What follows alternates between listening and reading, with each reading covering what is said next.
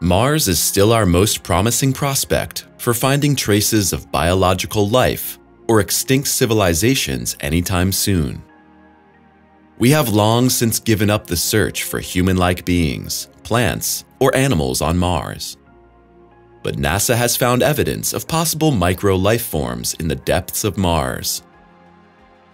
According to the latest findings, our planetary neighbor guards gigantic water deposits in its depths. In this video, we explore the exciting question of whether life can actually still be found on Mars and what it might look like. But before we take a closer look at these questions, you'll get some important information about Mars and the long history of Mars exploration.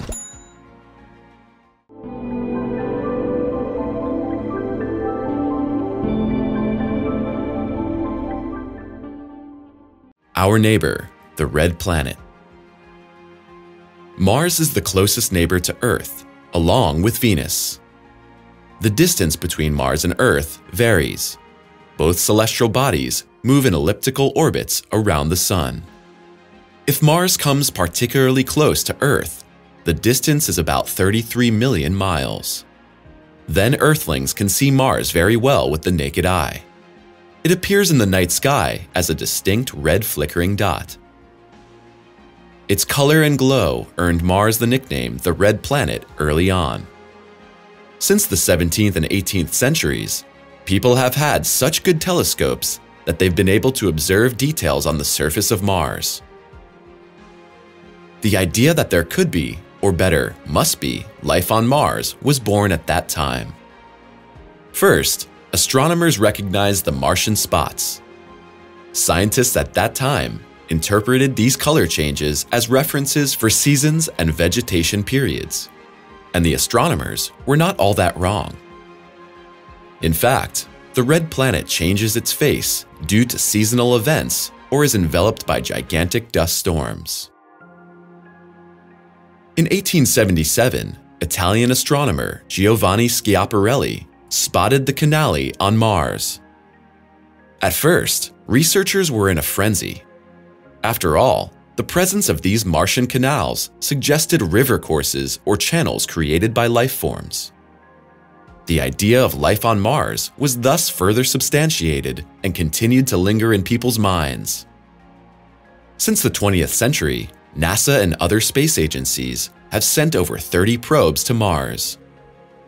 In recent years, the exploratory missions have intensified. Mars is not only to be explored, but at best, also to be colonized by humans at some point.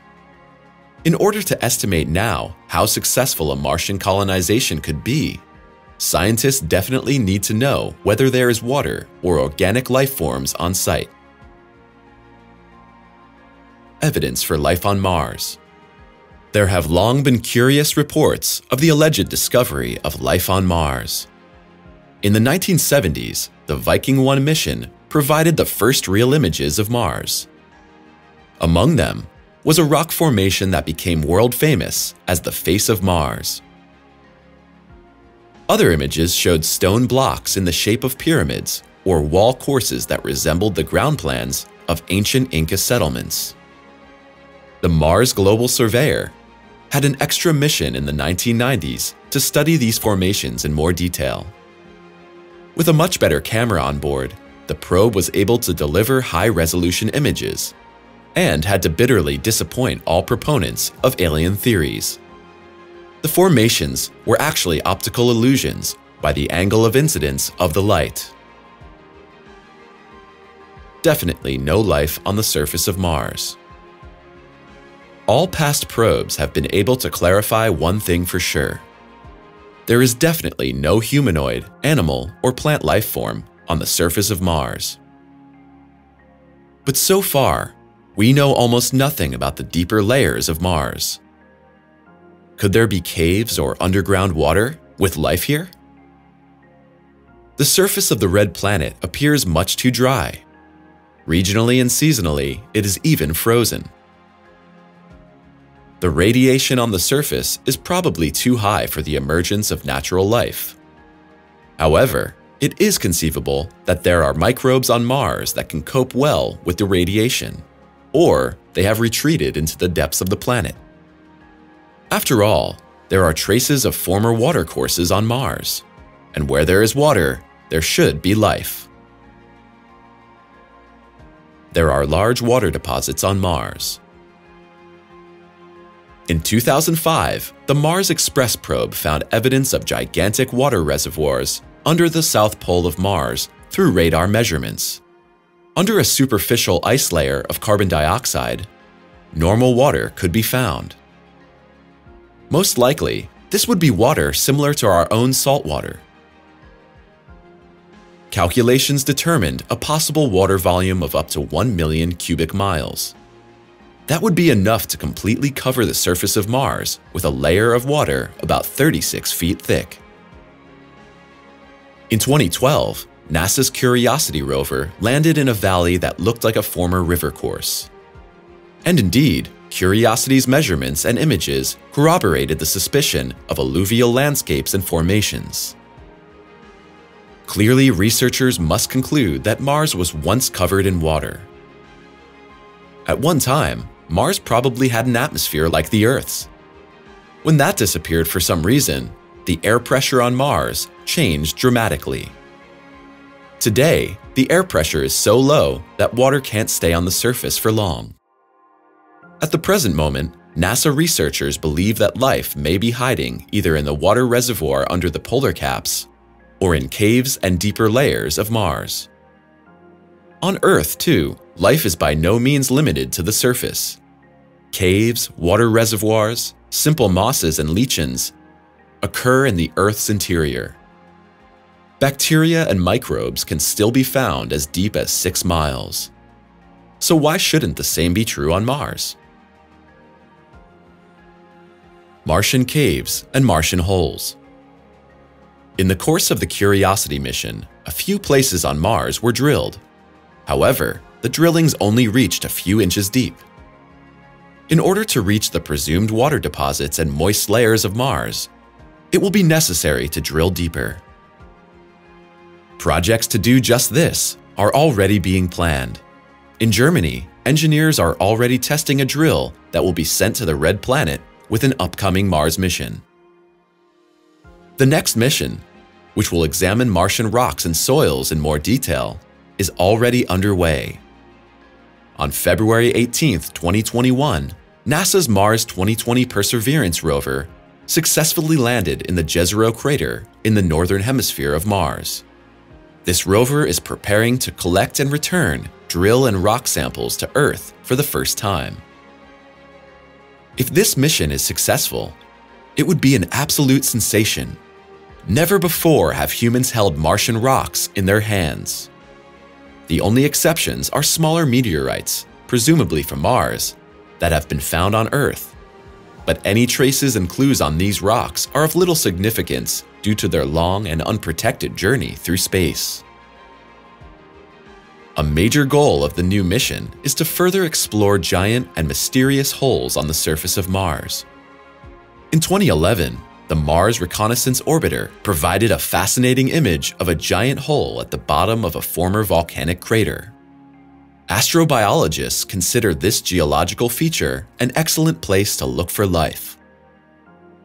The Martian holes known so far are far larger than most comparable underground cavities on Earth. Presumably, some of them are of volcanic origin and are so-called lava tubes. These deep holes are not only interesting because traces of life could be found at their bottom.